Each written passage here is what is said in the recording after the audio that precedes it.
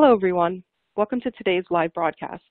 What's been going on in the biopharmaceutical and pharmaceutical industries that isn't related to COVID-19?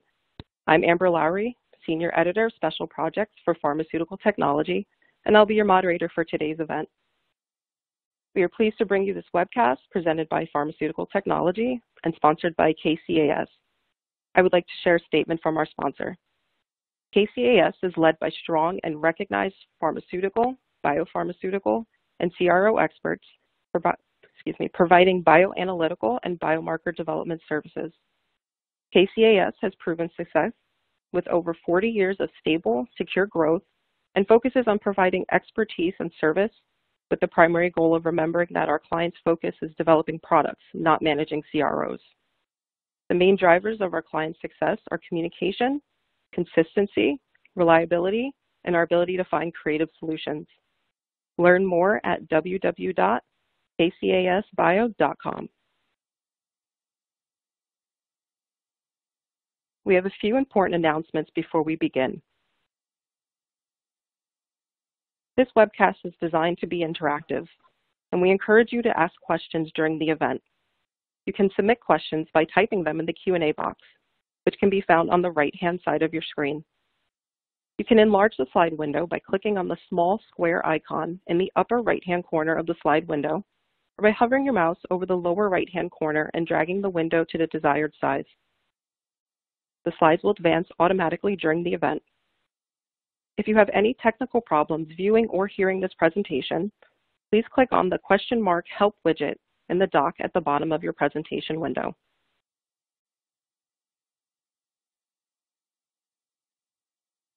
I would now like to introduce today's speakers. We are pleased to be joined today by John Perkins and Dominic Warno.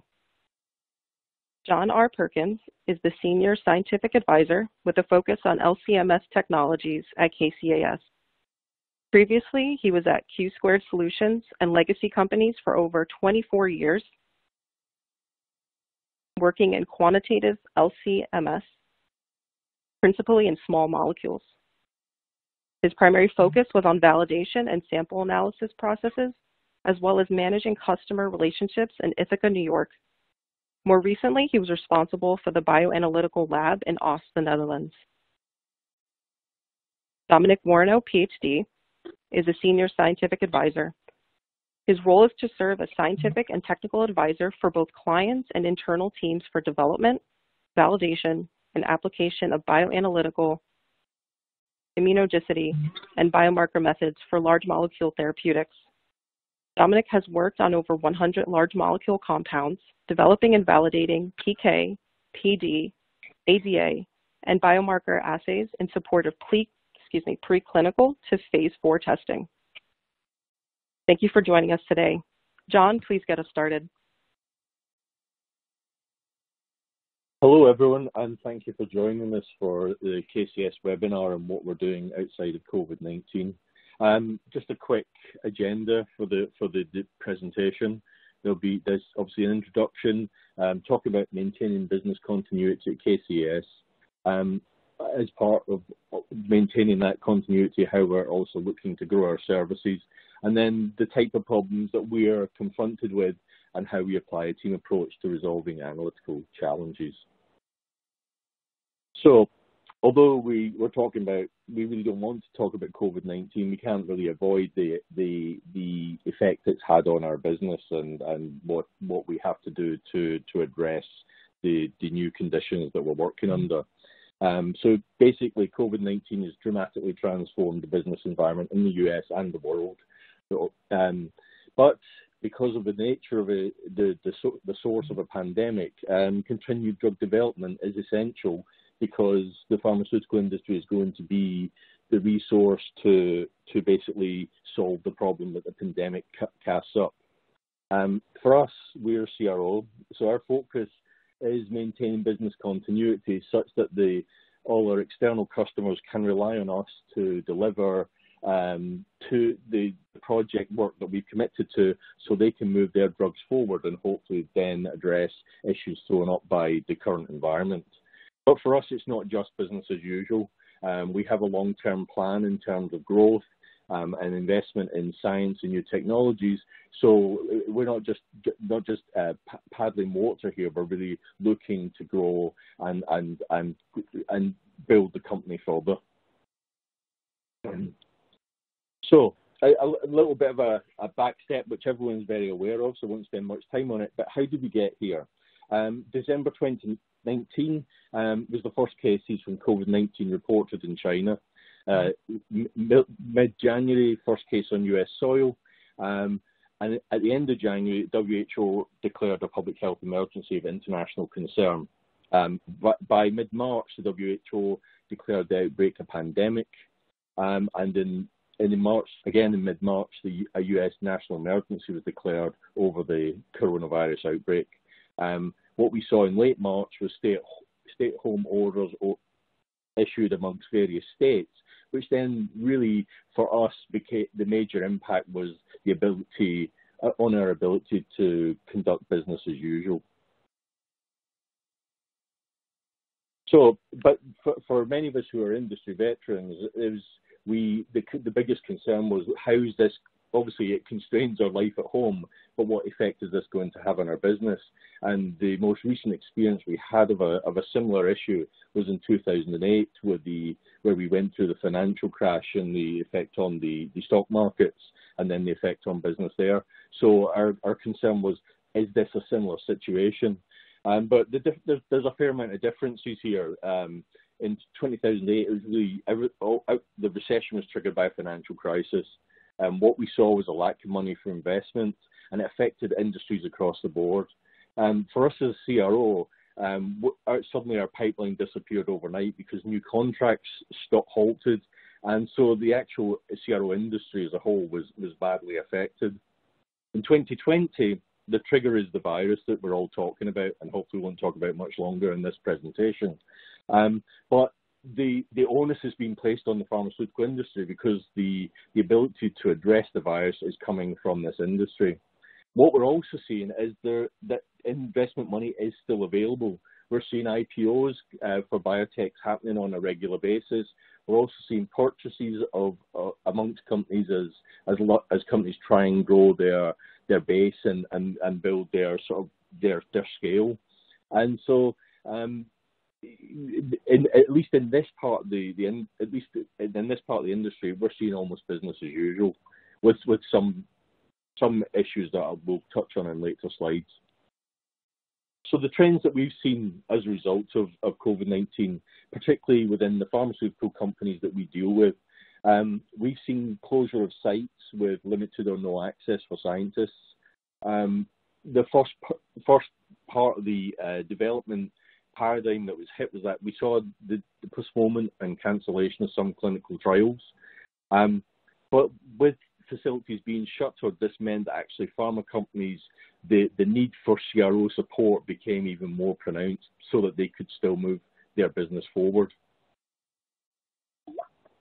With the emergence of the virus in China, one of the very early effects was that non-human primates became difficult to source, and the lead time for monkey studies particularly went up substantially. And so at this point, I'd like to pass back to Amber for our first poll question. Great, thank you, John. Now I'd like to ask our audience to participate in a brief polling question. Please click directly on the screen to enter your answers.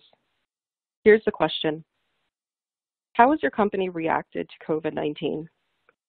No access to facility, limited access to facility, business access to essential employees only, non-essential employees working remotely, business as usual with distancing controls in place. Again, how has your company reacted to COVID-19? No access to facility, limited access to facility, business access to essential employees only, so non-essential employees working remotely, or business as usual with distancing controls in place.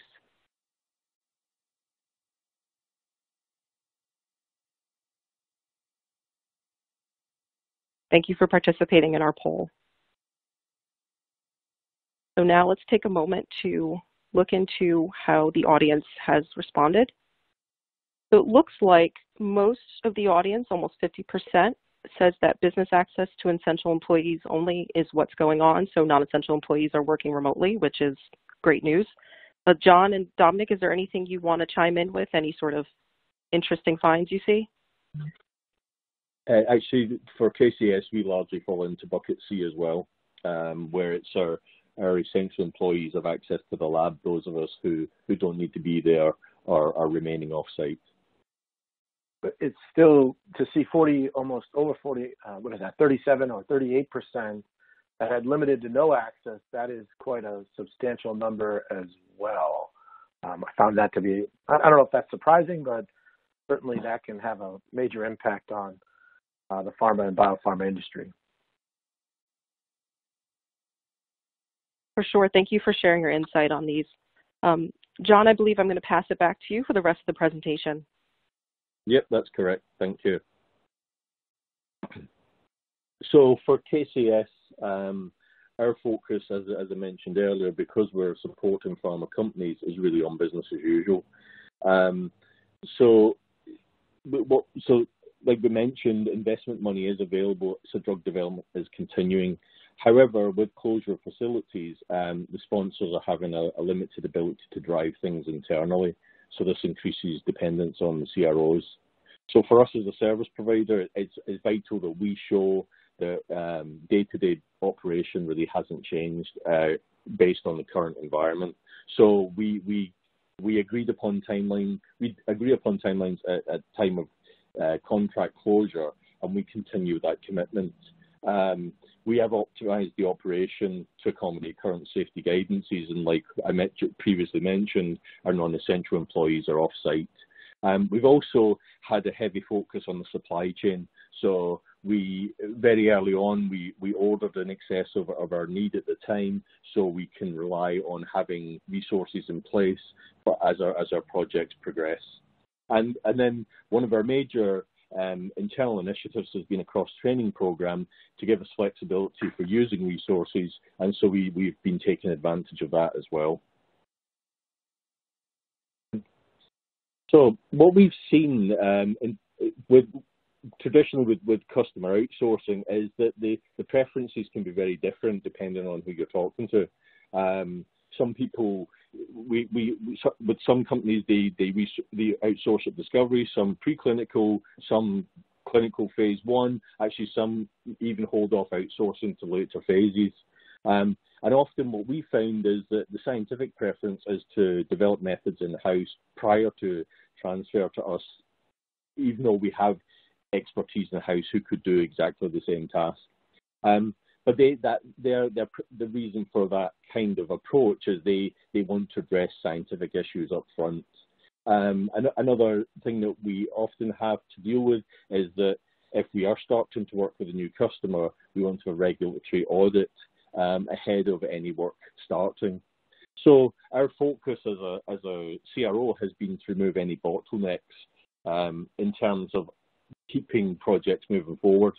So we have resources in place to help outsourcing earlier in the process, particularly in terms of method development. We have a strong method development team who have a wide experience in terms of in terms of compound structures, what the molecules, a wide variety of just challenges in terms of molecules, etc. We've also looked at making QA a remote process as much as possible. So we now have a lab tour video available to look at up front. We provide questionnaires up front. We can also, as necessary, bring people from operations to do online presentations with additional Skype or other meetings to answer questions. And so a big strategy for us in terms of ensuring no interruption to our operations has been a cross-training initiative that we've actually had in place for a considerable amount of time. And this actually helps us plan ahead for rapid changes in workloads. It's a training and development program that we apply to the entire scientific staff. And for us, it's a financial investment to create a coaching and mentoring culture. What it consists of is extended sabbaticals from scientists within one team moving to a completely different part of the operation and learning how to, for example, going from our LCMS team to our ligand binding team and learning how to prepare and analyze runs within that system. It's learning new technologies, learning different extractions, but basically growing the scientists' knowledge base. And so what this gives us is an increasingly skilled staff, which benefits the business in the long term. This is also aided by, we have a collaborative forecasting process between our management, business development team and our operations team. So it gives us visibility to when projects are likely to happen and then helps us execute, and also helps us see any changes in timelines.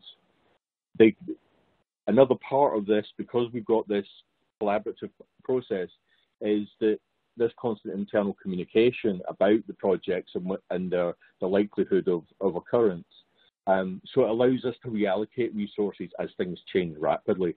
So if we have a bolus of work, we can move people to hit that, to be available to help the execution of that project.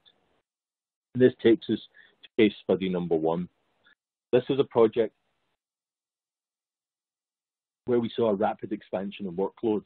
And it really comes down to what happens when one small project becomes many. So the initial project scope was a small rodent study comparing 2 compounds.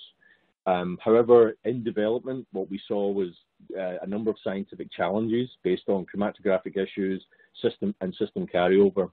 And in discussion with the customer, we found out that other providers had struggled with this assay, and actually the client themselves had struggled as well. We actually, through further work within our development team, we fixed the issue within the assay, which meant that actually the scope of the project rapidly expanded to include multiple studies running in parallel. There was multiple matrices, including plasma and tumor in multiple species, giving us almost 30 studies in total. Initially, the same small team handled the workload, but as we saw this spike up quickly, we assigned personnel from other scientific teams as it rapidly expanded. What allowed us to do this was the upfront cross-training program. So people were already qualified in the technologies that they were applying to help them then support the team to move the project forward. So actually, as part of that, we also had multiple models of each of our instruments. We always have that for redundancy, but it helps us do parallel analyses again. So you're working to meet the timelines committed to. So we actually met the timelines for all studies in this case. And so, as I said earlier, this isn't just about business as usual. As a bioanalytical CRO, we're always looking for additional services that we can provide that complement what we already have on our docket and actually allow us to provide a fuller service to you as the customer. And one of our new services is Powder to Report. It's basically a strategy to expand beyond bioanalysis to full discovery provision.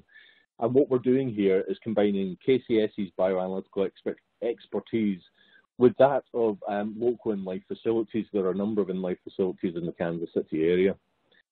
This provides a path for animal studies to move forward, even though a sponsor has limited access to facilities like we are in the current situation. And our approach here is we ask you provide us the powder, we can then provide the study design, the dosing strategy, the in-life schedule, bioanalysis and data reporting as needed. So it's all taken out of your hands, but it still means that your projects are moving forward. Excuse me. So as we initiated this, what we wanted to do was to have a practical assessment of the in-life providers that we wanted to work with. So there was upfront discussion to talk about how this could work and develop the logistics of the relationship. One of the key things was that we were looking for local providers. That way, we're not reliant on shipment by plane. We can get samples delivered to us by courier, So in the case of an unstable compound, these samples can be taken from the animal and we could have them within half an hour at our own facility. We're also looking at compatibility of operations. How do we schedule the work? How can we ensure that there's a smooth handoff between the study phases? A part of the scheduling thing was what was the ability of the in-life facilities to turn around projects quickly if that was something we needed. And another critical part was what's the skill set of the lab staff.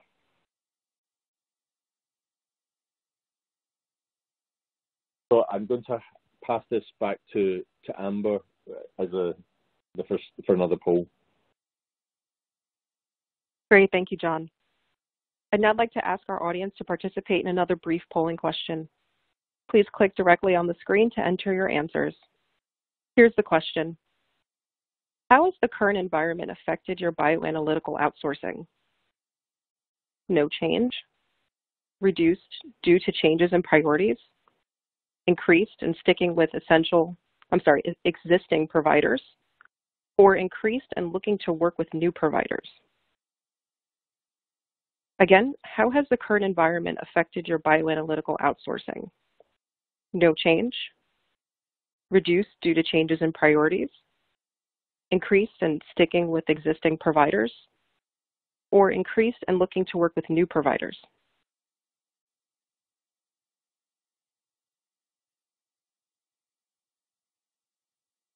Thanks for participating in our poll. Now let's take a look at what you guys have answered. Wow, it seems that the vast majority are experiencing no change, which is pretty interesting to me. John or Dominic, did you want to chime in with any observations? I can go first. This is a little surprising. We are certainly seeing a much higher increase in those looking for new providers. So it is a little surprising to see that fourth bucket. Not anybody in our audience currently doing or changing providers, but we have known due to the COVID shutdown of things, we've seen quite a bit of spike, as well as even as those are returning to the laboratory, we're feeling sort of a second wave as they're getting back into the lab. They're looking for new providers because they are so far behind, they're going to need to try to make up that time. And so, again, we're seeing quite a bit of activity towards new. So this was surprising to me. I don't know about John. Yeah, I think it's certainly interesting. I think it's not the sort of balance that I would tend to expect, but let's move on. Great. So Dominic, well, I guess you'll be picking up the rest of the presentation? No, it's still with me. Oh, sure. So John, Okay. Take us away. Thanks. Okay, thank you. So just to go back to the expanding the discovery beyond bioanalysis, the practical assessment in life providers actually followed a known article. Basically, we selected diclofenac as a test article administered to sprig dolly rats, dosing through IV and PO routes. And the reason for using diclofenac was it's a known compound with very established properties and many published animal PK studies for comparison. It's a fast-clearing drug with a first time point at 2 minutes post-dose, so there's your first assessment of the ability to deal with getting set up and taking samples rapidly. And another part of it is to assess the tail IV dosing. If we missed the vein, then we would see apparent low plasma concentrations. So we've like I say, we've assessed a number of providers, and we've got two who have passed this successfully. And once we've successfully completed the pilot studies, then we've moved forward with memoranda of agreements, and we're set to go with these providers. So another thing that we do, we focus on a lot in-house is collaboration across technologies. We are obviously a bioanalytical company, and we have an extensive team focused on both ligand binding technologies and LCMS. Our take on this is we're agnostic to whatever technology we use. We actually want to provide the best technology to provide the best solution. So what we've seen for a long time is that ligand binding technologies have been the accepted primary approach, and that would tend to be our approach too. However, LCMS can be a very useful resource, particularly if LBA shows a lack of specificity or interferences. So here in LCMS, our approach is using a surrogate peptide to act, or a peptide to act as a surrogate of the intact molecule that we can then quantitate the protein based on that peptide. And with there's a frequent use of immunoaffinity extraction. We're basically applying the principles of LBA as cleanup ready for the LCMS. And I'll pass on to Dom, who can talk through a couple of case studies about where we see LBA and LCMS working in harmony together. Thank you, John.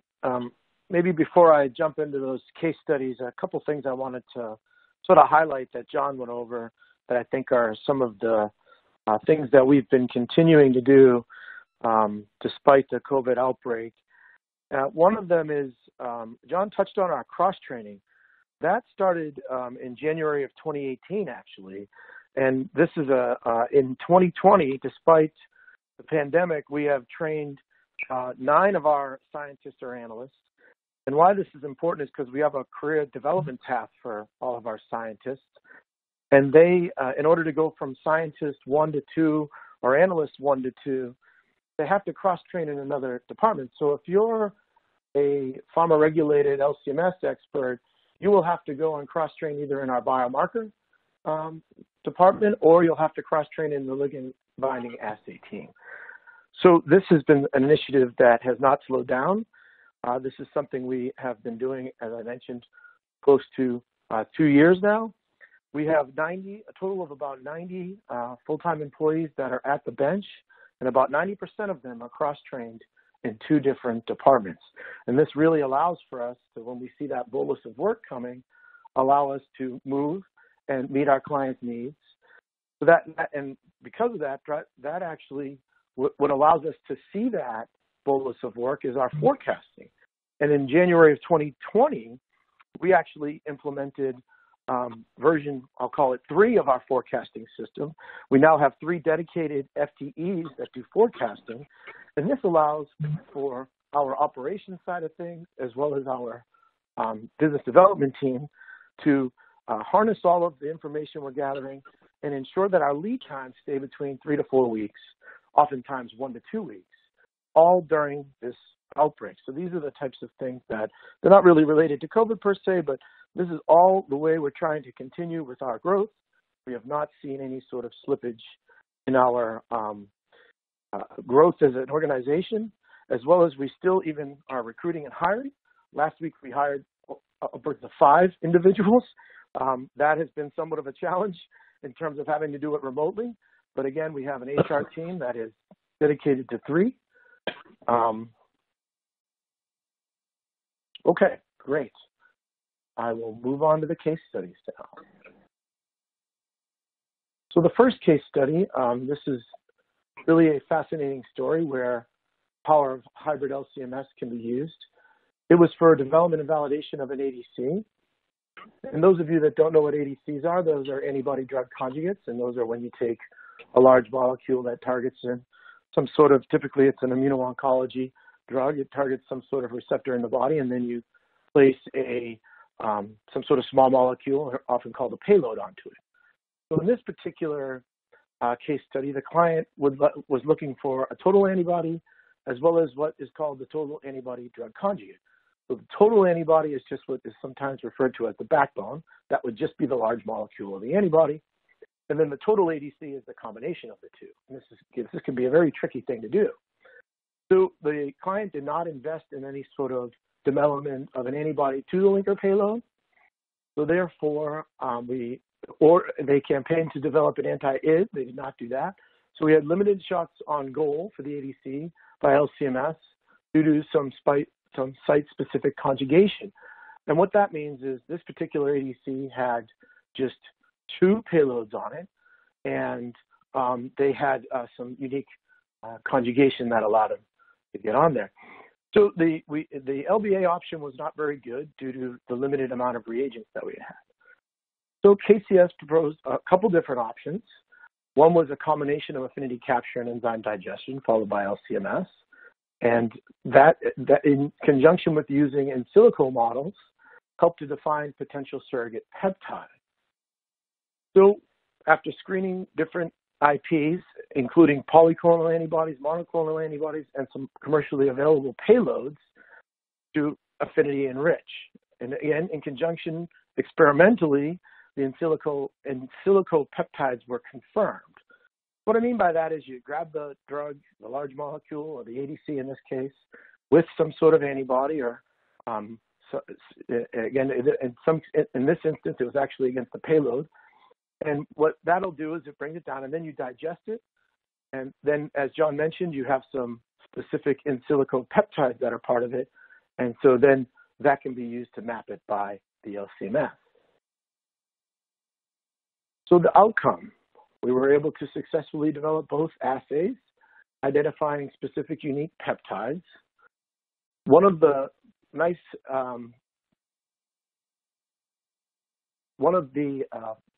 really benefits of the affinity capture was we were able to detect peptides with the linker payload conjugate.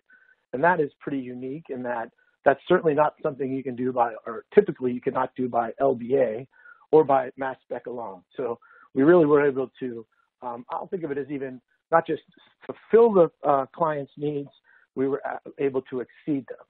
And we also used the receptor approach because of the lack of monoclonal antibodies or polyclonal antibodies that were approached, meaning you use the IP against the antibody target to pull the protein out of solution. So some of the lessons learned, we were able to, again, do site-specific ADC analysis by LCMS using limited or no reagents. So hats off to the team to being able to unlock that. The use of the peptide linker payload can be successful, which I think is something that is often tried but not able to be done. And again, thanks to the uniqueness of our team, we were able to overcome that challenge. And then I think one of the depths of our organization is that we have such a breadth of knowledge around the approaches that we were able to use. You know, we used in silico approaches before we even did an experiment. We were having, trying to narrow down the, the outcomes and starting to focus before we were able to even do anything. And then enzymatic options, we tried many different enzymes to come up with the unique peptide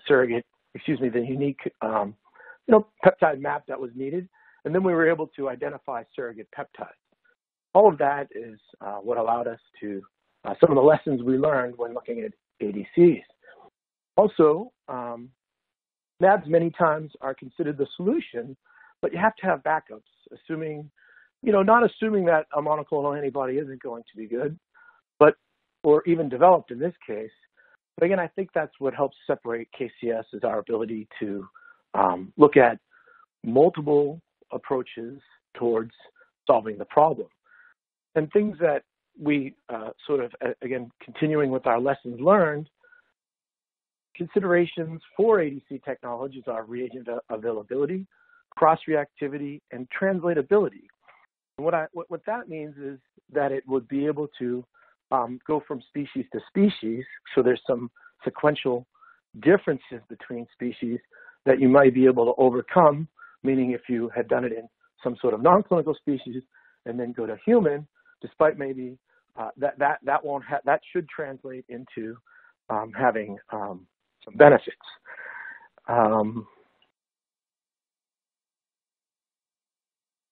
So the next case study, we looked at pivoting technologies.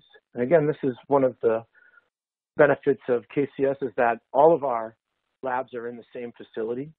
So here we'll go over a couple instances where we started with LBA and then switched to LCMS.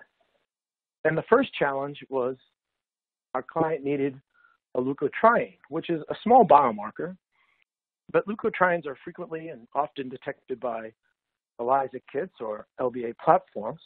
We actually started with that platform, and we tried, I believe it was 3 different ELISA kits.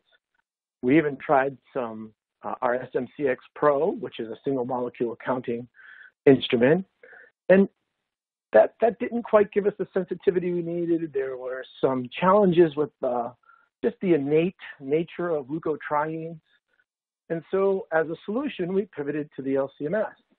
And that, we had some experience there, and we investigated using LCMS. And sure enough, after a feasibility study, we were able to successfully develop an LCMS method that had the sensitivity, and more importantly, it was actually not only the sensitivity in the matrix, which in this case was sputum, as well as the resolution of the various isomers. So not only were we able to look at LTB4, that was the target, we were able to look at other leukotrienes as fallout from switching to LCMS.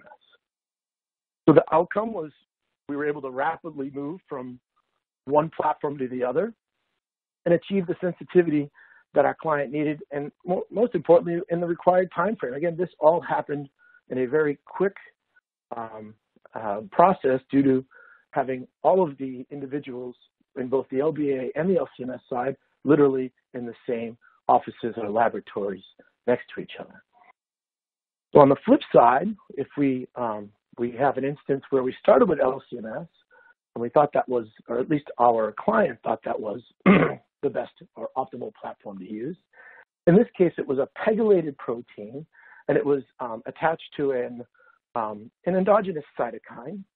And so due to this, the client had come to us and wanted to try LCMS, and we had many matrices that we were supposed to look at. And so we actually were able to develop a method for them, but the PEG proved to be pretty challenging due to the number of pegs and the size of the PEG. It actually caused some issues on the LCMS. But we did actually develop some methods, but they just weren't robust enough and reproducible enough. So again, because we have an LBA group right next to it, we were able to, and that group has experience in measuring PEG, so we went ahead and used our experience with PEG measurements and flipped that into an LBA method and allowed us to use commercially available reagents to develop a PK method that had the sensitivity and ruggedness for which was needed. So, the outcome was we were able to move quickly from one platform to the other and overcome some of the challenges of one platform versus the other. So we kind of think of it as we have this big, nice tool chest at KCAS, and many labs only have maybe a screwdriver or a hammer, but we have saws and various types of screwdrivers, and really we can solve just about any problem when it comes to any size of a given drug. So the lessons learned, as I mentioned, we have several technologies under one roof. We do routinely collaborate. It's so wonderful to see the collaboration take place within those groups. We meet on a regular basis, and it's just a wonderful experience to see them on whiteboards and getting down to the nitty-gritty on solving problems for clients and creatively doing it. And again, the proximity is a nice advantage, and having all of that under the same facility really helps with our movement, our nimbleness, and our flexibility. So in summary, KCAS has maintained a fully operational business despite the global slowdown. Our internal cross-training program has ensured resources are available for all of our groups, and I think I touched on that around how we manage that, and it's something that we work diligently on. We continue to look for additional ways to service our client base. Most recently, we rolled out, as John described, our joint venture with an in-life facility. We have many other tricks up our sleeve that'll be coming out this year. Most notably is we just got our 21 color flow cytometer, which is fantastic news for someone like myself who's been working on flow cytometers for over 25 years when they were 4 color and took up the size of the room and needed special air conditioning and special lighting, and now you can get a 21 color platform that will fit on your desk. Amazing stuff. And then our LCMS and LBA teams collaborate on an ongoing basis to ensure we provide the best solution to analytical challenges. And I hope we've been able to demonstrate some of that in our case studies. So I guess at this time, we'll take a moment and I'll send it back to Amber for some questions. Thanks, Dominic. And thank you both for such an informative presentation. Before we get started on the question and answer session, I would like to remind our audience how to submit questions.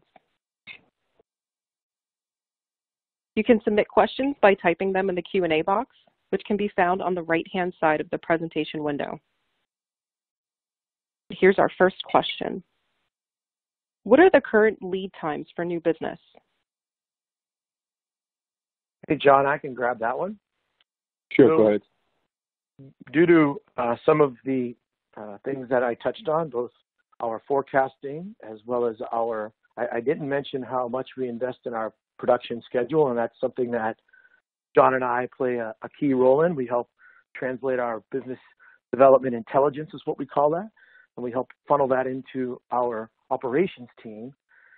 And right now, our lead times for non-regulated work are 1 to 2 weeks, and that's both across our ligand binding assay team, our biopharma team, as well as our biopharma LCMS team.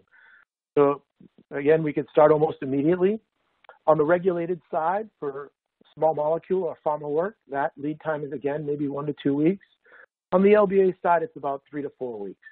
But our lead times and I've been with KCAS for close to 7 years, our lead times over the last, we've been forecasting for almost 3 years, have been either at the most 4 to 5 weeks, and we work very hard to ensure that we can continue with our growth. Great, thank you, Dominic. On to our next question. Where do you see the most opportunities over the next few months? Shall I start on that one? You bet. Yes, sure. So, like what we've seen, like I mentioned earlier, we've seen a slowdown in some clinical studies, but also what we have noticed with COVID being around is that a number of our customers are talking about possible application of their drugs in the COVID sphere. So we actually are seeing an uptick in terms of a potential uptick in terms of studies going in that direction. Preclinical seems to be filling the clinical hold to some extent as well. So we're seeing a fair amount of opportunity there. And I think then also our biomarker panels we're again, there's a fair amount of discussion on that. I think you've got more detail on that, Dom. Yeah, John, absolutely. One of the, as John mentioned, biomarker panels for support of COVID. I know we're not supposed to be talking about that, but that is where we've seen a major uptick, as well as, and that's mostly in our, we have the entire mesoscale discovery 54-plex qualified, and the major panel that people are looking at are pro-inflammatory cytokines, and we have a 10-plex that has been used. Just last week, we received about 40 samples from a study being done in Italy for compassionate use. It is for late-stage COVID patients, and it's a small molecule that helps dampen the innate immune response and looks very promising for those that have a cytokine storm to help reduce inflammation. And so that I don't have that data right now, but I'm sure we'll be interested to see it. We've also recently, there's a whole handful of other studies where people are using our pro-inflammatory panel. The other area that's growing is, I think I touched on it slightly earlier, is in the, over the last month, we've had several large pharma as well as biopharma companies come to us, and they're really having challenges with, they can't get into their facility, and they know that when they can get back into the facility, they're not going to be able to run at 100% due to the distancing that's going to have to take place. So they're really bracing themselves for outsourcing more, and we've been, there are at least 2 or 3 instances where we're looking to become what I'll call a preferred provider for research work, or more on the early development work.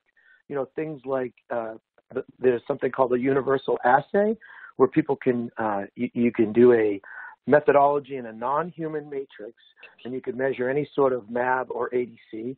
And we've been doing this method for several years, and now there's a group engaging us there, as well as we're seeing somewhat of an uptick in biomarker analysis, as John said, and those are there's some.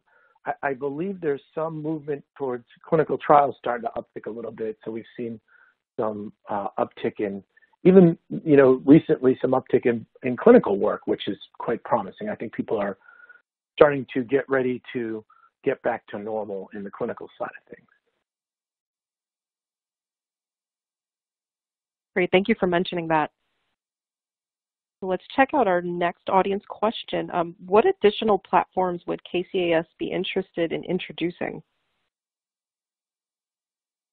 Yeah, so I can take that one first, John. Oh, go ahead, John. Yeah, sure.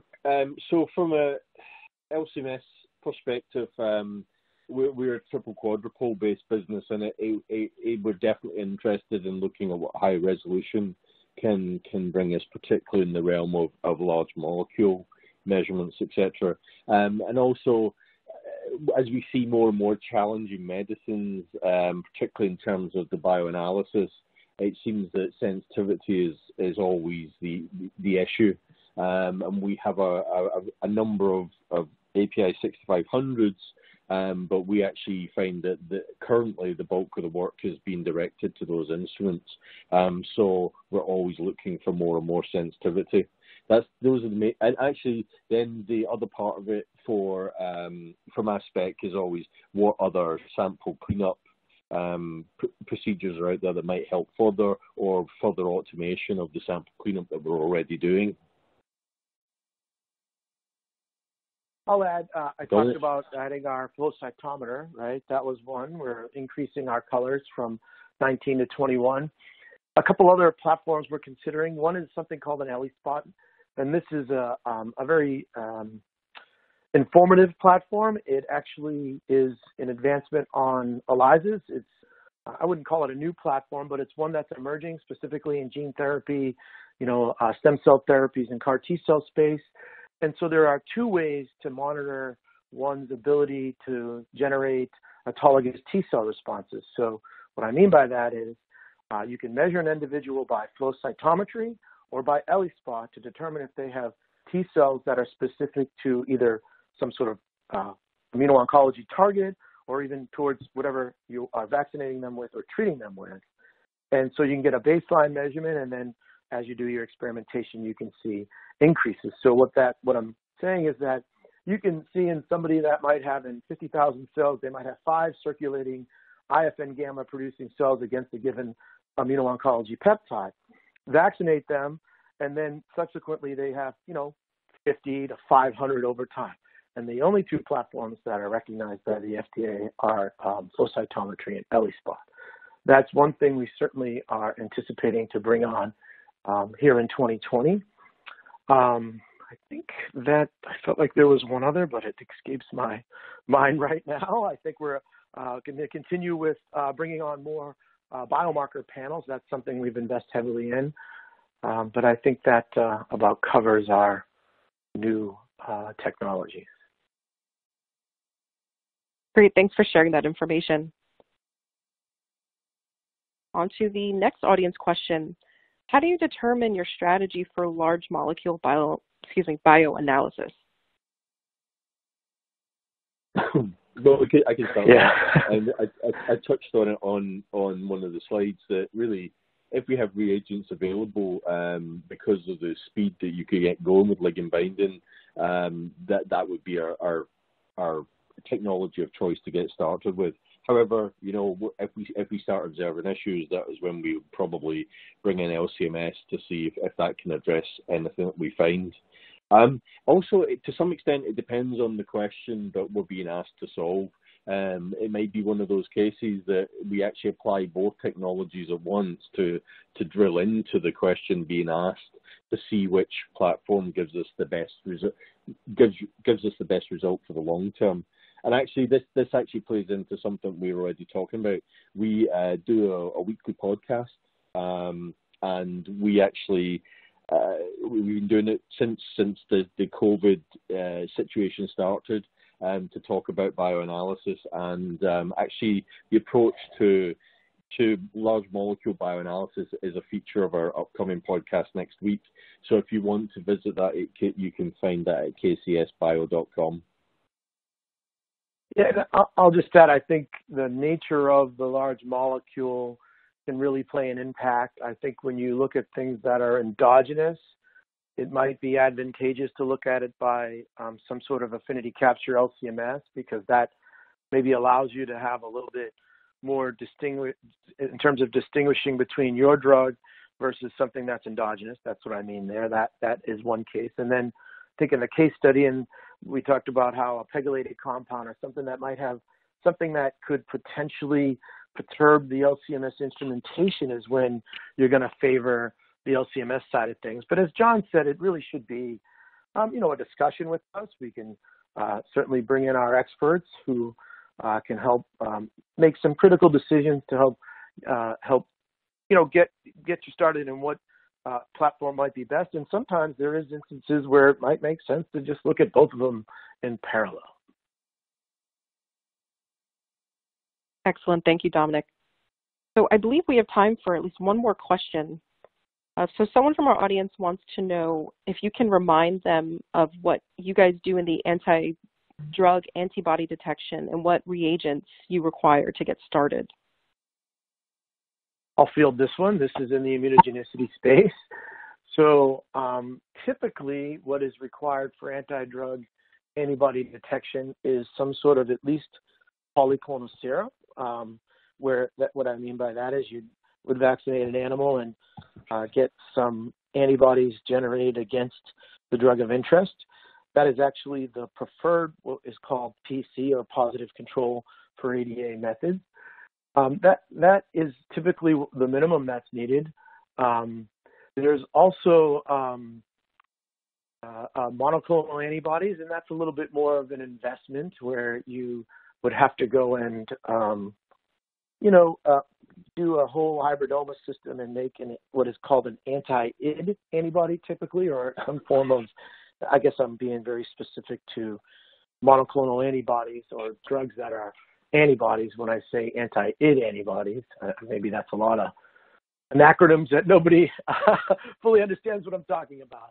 But to directly answer the question, you need at least some polyclonal sera, and then we like to take the drug. So we need the drug and some sort of antibody against the drug. And sometimes you can get a commercially available antibody against the drug. You don't have to actually go and make something. Our preference, our recommendation would be to make polyclonal sera, because that is what the FDA likes to see. But then, so it's basically two things are required: antibody against the drug of interest, as well as the drug itself. And then we generate a couple reagents for you, because we prefer to do it by electrochemoluminescence, or the mesoscale discovery platform, and that has many advantages, but we would then biotinylate and ruthenium label. I'm going to stop there because I think there's one more question we'd like to get to. Sure, and this actually looks like a pretty fun question to answer. So our last question will be, are new small molecule drugs still relevant? I'm going to answer this one. Yeah, absolutely. I think this is a pet peeve of mine, where people have said that small molecule drugs don't have a future. If you look at, and we actually again discussed this on a recent podcast, if you looked at drug approvals, I think it would be in April. The vast majority of the drugs that were approved in April were actually small molecule, so there definitely is some need for them. Also, with COVID, and we're back to the topic we were trying to avoid today, what we're seeing is a multitude of symptoms. So although the need for vaccine is obviously the highest profile question that we're looking for an answer to, there's so many different therapeutic effects, so many effects that COVID is having on the body, that there's plenty of need for alternative therapies to address those conditions. I mean, we've heard about the cytokine storms. So it's other anti-inflammatories that can close those down. Obviously, remdesivir, the one drug that has been given the nod to treat COVID, is a small molecule. Absolutely, I see small molecule as having a place in the future, and I'm sure it'll at least get me past retirement. Yeah, John, we've talked about that on our podcast. It's certainly surprise. I don't think surprising is the word, but the myth that small molecules are no longer relevant just simply isn't true. And that's coming from somebody who's heavily on the large molecule side of things. And so it's always, I agree with everything John said, and I think it's a misnomer that small molecules are a way of the past. Great. Thank you both so much. But unfortunately, we're out of time today. I would like to thank the audience for attending and for participating in today's event. I would also like to thank our sponsor, KCAS, for making today's educational webcast possible. You will receive an email alerting you when this webcast will be available for replay. We invite you to forward that announcement to your colleagues who may have missed today's live event. Thanks again to all for joining, and we'll see you next time. Goodbye.